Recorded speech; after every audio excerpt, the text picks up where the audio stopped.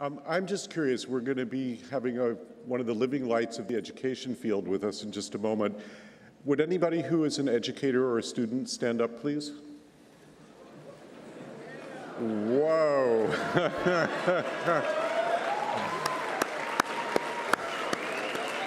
Well, we really want to honor you. Thank you for doing what you do and for being here today. The 2005 Environmental Literacy in America report by the National Environmental Education Foundation cited the quiz that it gives to the American public and found that out of 10 questions, people get 2.2 answers correct in questions about the environment, and random guessing would produce 2.5 correct answers. And what the report goes on to say is that these low figures are especially important because knowledge is linked to behavior. What a concept. This environmental knowledge deficit cuts across all levels of society. And given the imperative to transform environmental behavior on a mass scale, how do we educate 7 billion people really fast? And the knowledge that knowledge is linked to behavior, education is absolutely imperative. And as H.G. Wells, the futurist from a century ago and science fiction writer, said, we're in a race between education and catastrophe. And as David Orr, one of the leading environmental educators in the country, puts it, institutions of higher learning, indeed all schools, must aim to create an ecologically literate and ecologically competent citizenry, one that knows how the Earth works as a physical system and why that knowledge is vitally important to them personally and to the larger human prospect. Environmental education must be an exercise in applied hope. Today, environmental education programs exist on about half of American campuses, which is actually a very significant increase from about 30 years ago. Environmental studies is picking up steam as the hot major, and it's increasingly a key criterion for students in their choice of an institution. But there's lots more to this picture.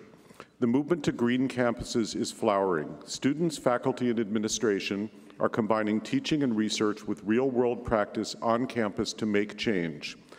Climate change has motivated numerous higher educational institutions to take a much greater leadership role, not only within their institutions, but in society.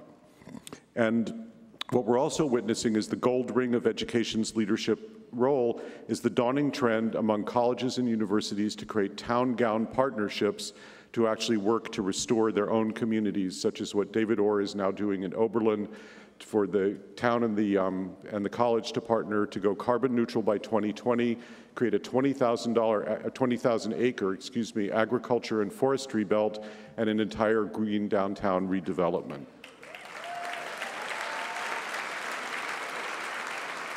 If even a large fraction of the 4,100 colleges and universities in the country emulate this model, that's a game changer.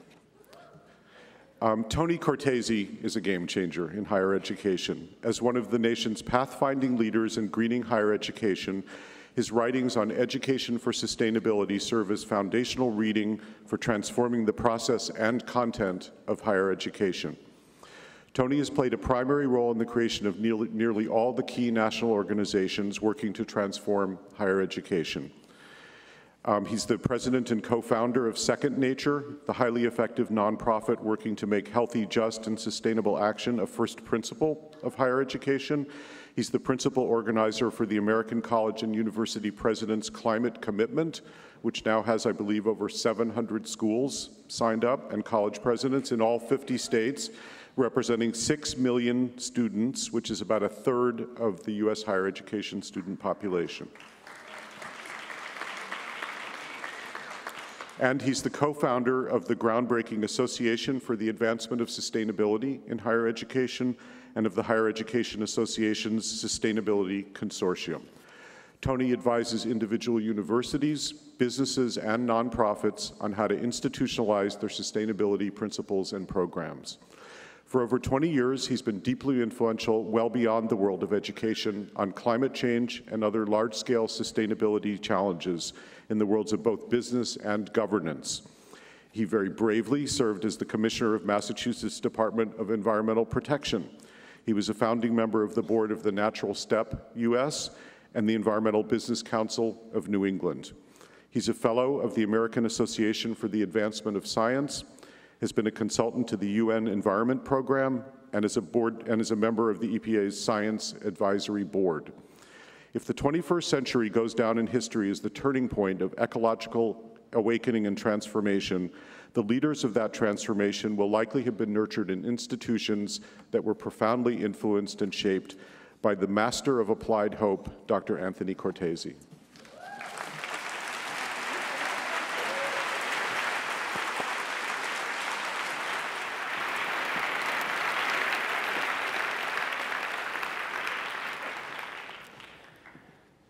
Thank you and good morning.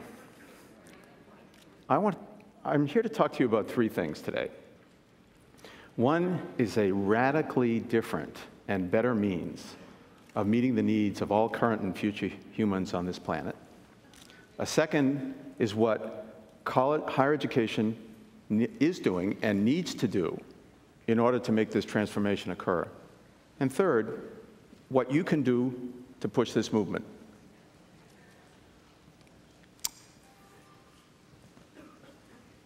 Humanity is at a crossroads without precedent. For the first time in history, we are a planetary force. We have the force of the asteroids and the ice ages in redirecting Earth's history. In the last 2 centuries, we've grown in population from 1 billion to 6.7 billion today. Energy consumption has gone up 80 times. Economic growth has gone up 68 times. And most of that has happened in my lifetime. All living systems are in long-term decline. We have 3.2 billion people who are without sanitation and make less than $2.50 a day. Global climate change will disrupt the capacity of the Earth to have a modern civilization. Now, this is all happening with 25% of the world's population consuming 70 to 80% of the world's resources.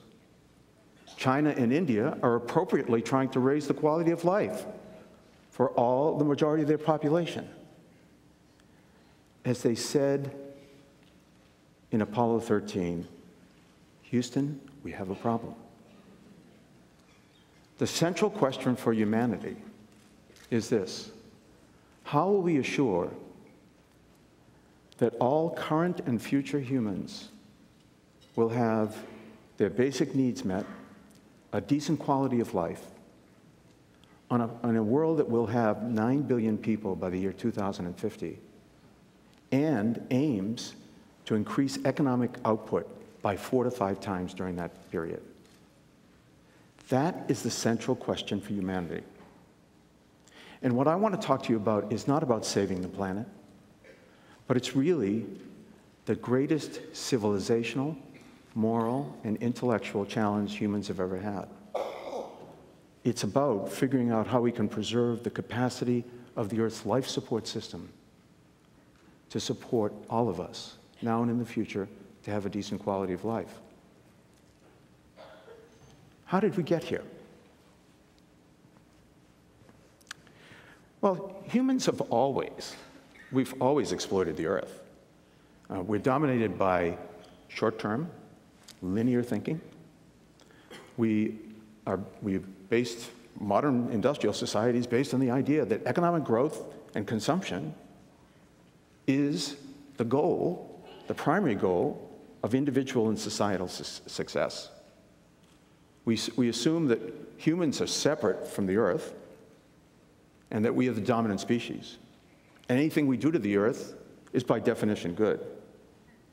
We also assume that the Earth will be the gift that keeps on giving, ad infinitum, and irrespective of the size of the population and our material desires. And we also base our ideas on the idea that human technology will solve all problems. Unfortunately, higher education is actually reinforcing the unhealthy, inequitable, and unsustainable path that we are on. Now, this is not intentional. It's based on the idea that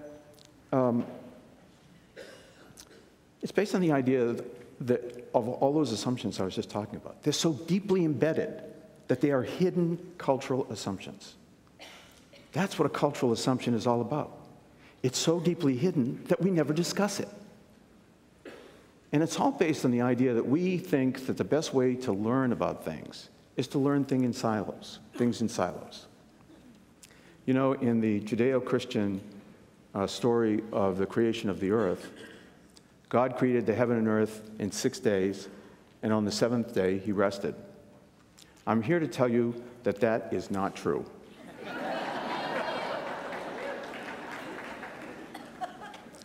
First, he or she created the physics department, the chemistry department, the biology department, the political science department, engineering, and they act as if they will still be here when the world is gone. So, we need a change in mindset. And that change in mindset has to be around the notion that we need to create a healthy, just, and sustainable society as the core goal of society. Einstein once famously said, we can't solve today's problems at the level of thinking at which they were created. You know what they say in AA? One definition of insanity is doing the same thing over and over again and expecting a different result. So the mindset change has to begin with education. So now join me for a moment.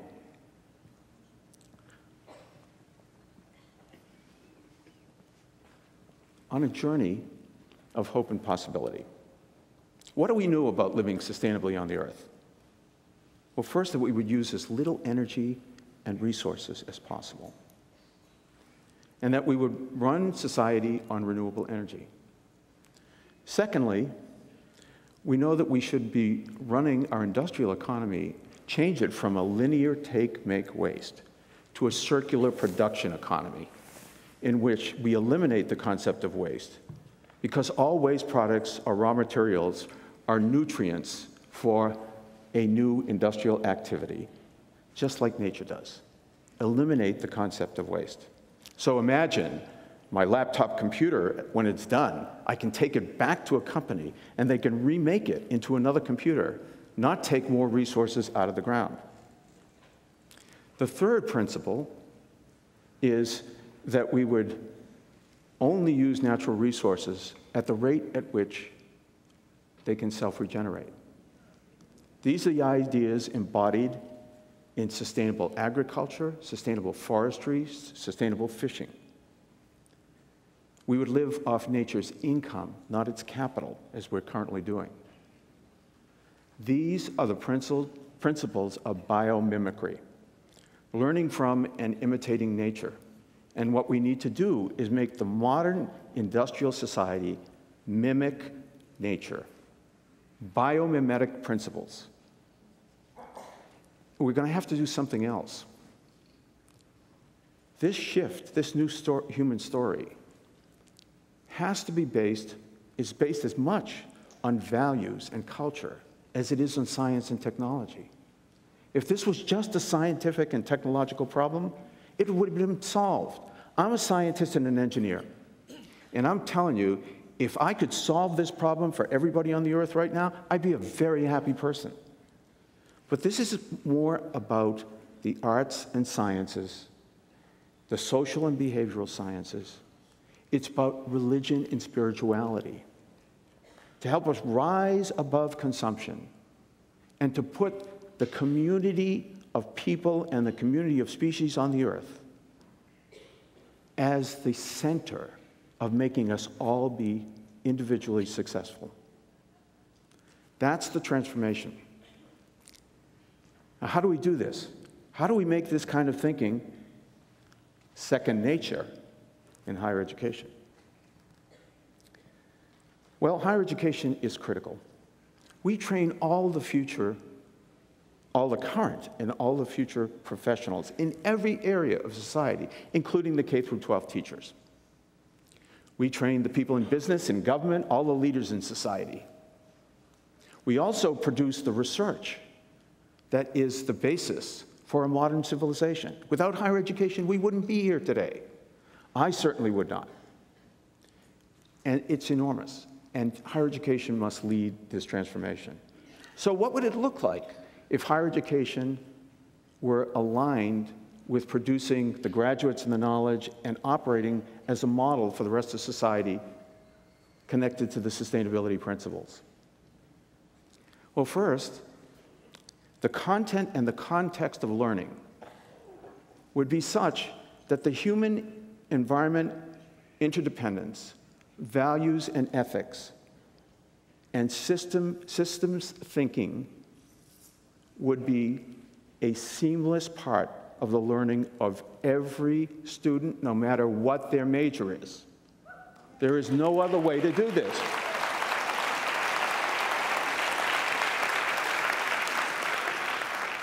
Specialists like me will not solve the world's problems.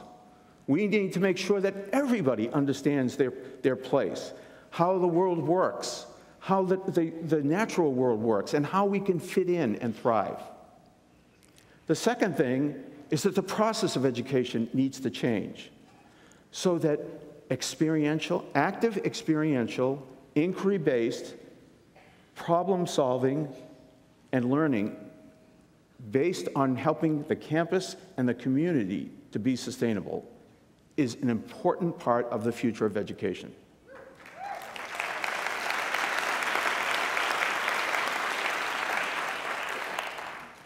Here's what the educational psychologists tell us. In the long run, we retain 20% of what we read or hear and 80% of what we do. And that's exactly why being able to make this part of the whole educational experience is critical. Higher education would walk the talk. You know, higher education institutions are like mini cities. Sometimes they're big cities. You take Arizona State University with 70,000 students, and about 10 to 15,000 employees, 20,000 employees, excuse me. They are bigger than most medium-sized US cities. So they're a microcosm of the rest of society. And how we operate and connecting that to the curriculum and the educational experience speaks volumes about the kind of behavior that we want and provides students with the practical knowledge and skills to go out and use this in the larger society. And the final thing we would do is to actually have a partnership with local communities to make them socially, economically, and environmentally sustainable as a central goal of our mission. Now, higher education is a big economic engine. Our annual operating budget is about $350 billion a year. That's greater than the GDP of all but 31 countries in the world. Think about that. Think about the power of that in terms of influencing the market if we are behaving in an environmentally and responsible way. The great news, of course, is what's happening on college campuses. And let me tell you a little bit about that. There has been an explosion of actions on college campuses in the last decade. It's incredible. It's the only area of society where we want exponential growth. We don't want exponential growth in population or consumption of resources, the production of pollution and waste. But exponential growth on education and action to make the world a better place, that's fantastic. And as Kenny was saying earlier, it's unbelievable what's going on. And you know, we have new majors and minors in environmental and sustainability dimensions in just about every area. The arts and the sciences, in public health, in engineering and law, in medicine, you name it, agriculture, it's all there. What's incredible, if you think about, here's another interesting part of the story. Community colleges, which, by the way, have 46% of the 18 million students that are in higher education today, they are leading all of higher education in training the existing and the future workforce for a clean and green economy.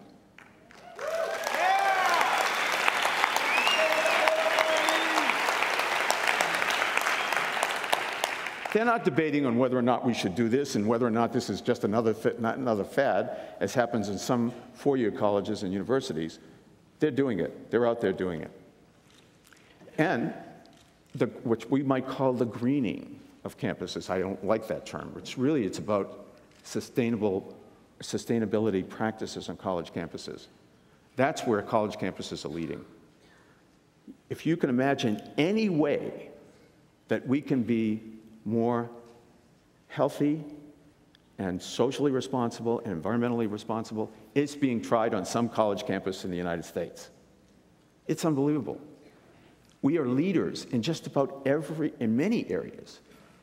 For example, according to the U.S. Green Building Council, higher education has more buildings that are certified for sustainable design, 4,000 in the last 5 years, than any other sector in society. This is incredible. The student environmental movement is the most well-organized and sophisticated movement on college campuses since the civil rights and the anti-war movement of the 1960s. They are driving the change. You are driving the change. Unfortunately, however, we are not doing a very good job on the economic, social, and health dimensions of sustainability. We're still looking at this as an environmental issue when it's not. If there's anything that you can take away from what I'm telling you today, is that this is not an environmental issue alone.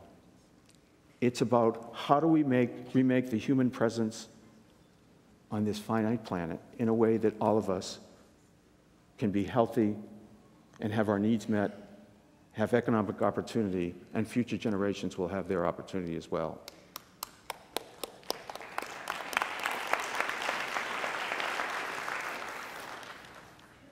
Now, with all the wonderful things that are going on in college campuses, most of them have not been systemic kinds of changes.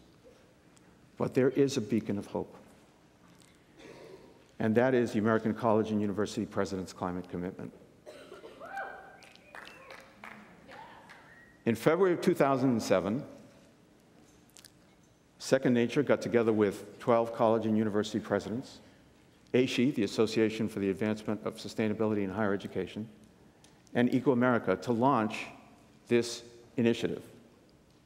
It is a high-level, highly visible, joint and individual commitment by colleges and universities to measure all the greenhouse gases on the campuses, to try to reduce and eventually eliminate them, and to ensure that all the students will graduate having the knowledge and skills to help society do the same.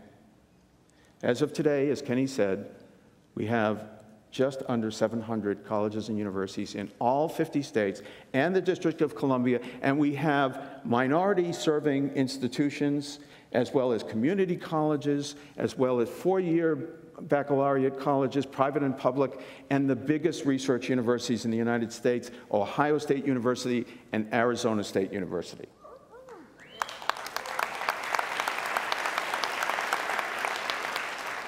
This is unprecedented leadership by higher education. Higher education is the first and only sector in U.S. society that has a large percentage of its members committed to becoming climate neutral. Government hasn't done that, as you may have noticed. Business hasn't done it. No other sector has done it. This is huge, and it's unprecedented. The college and university presidents have made this commitment are doing what's scientifically necessary, not what's easily doable. They know this is hard. In many cases, we can't get there. But they're saying because it's urgent and because it is about the future of humanity, we need to lead. And that is unprecedented leadership by higher education since World War II. They're not waiting for somebody else to give them the money first to decide to do it. They're saying, we need to do this, and we're going to find a way to do that. And that is, from my perspective, incredible. Now, the exciting thing is that so far, in less than 3 years and 8 months later, 340 of the campuses have submitted their climate action plans. And what's interesting about all of this is, sure, they can make a commitment, but they have to make their plans and their emissions inventory and their progress publicly available. This is important. That's the meat in this commitment. They are committing to each other that they are going to report publicly on their progress. So what can you do about this? Because this is a drop in the bucket. You know, it would be terrific if we could get all colleges and universities to do this, but that's not enough. So what can you do? If you're a high school or a college student, please stand up.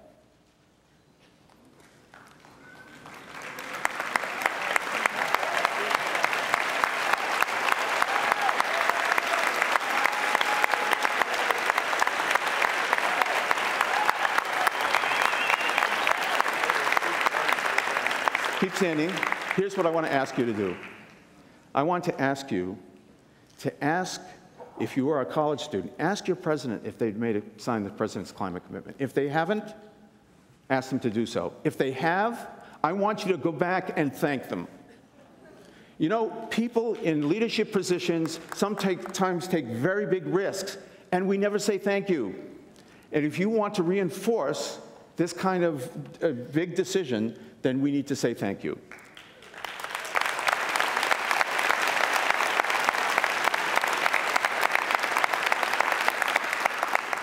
If you are a high school student, when you're searching for colleges and universities, look for colleges and universities that are committed to helping you make a more sustainable society.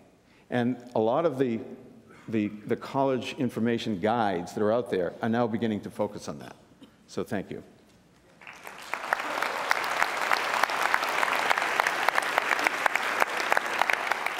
If you're a faculty member at a college or university, please stand up, or a K-12 teacher.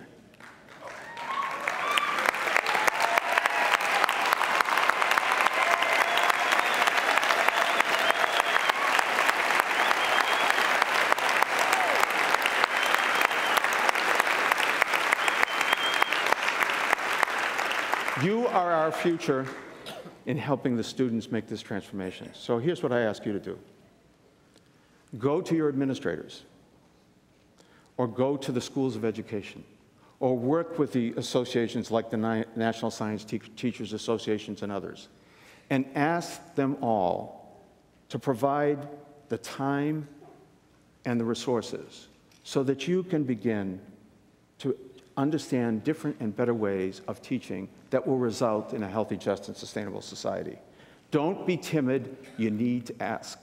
And we need you, because if it isn't for you, I don't know how we can get there. You are among the smartest, most talented, and most committed people in society. And we need you to be well supported to make that happen. Thank you.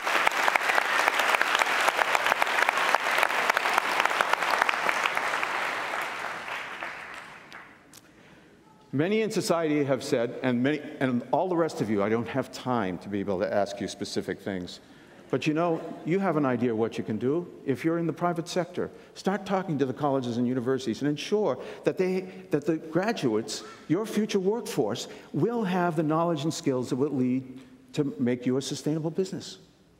We need to do that in every field. Some people say that getting to climate neutrality or creating a sustainable society is too hard. It's too difficult. It's impractical. People say to us that the president's climate commitment is impractical. You know what? What we have to do is make the seemingly impossible and impractical inevitable.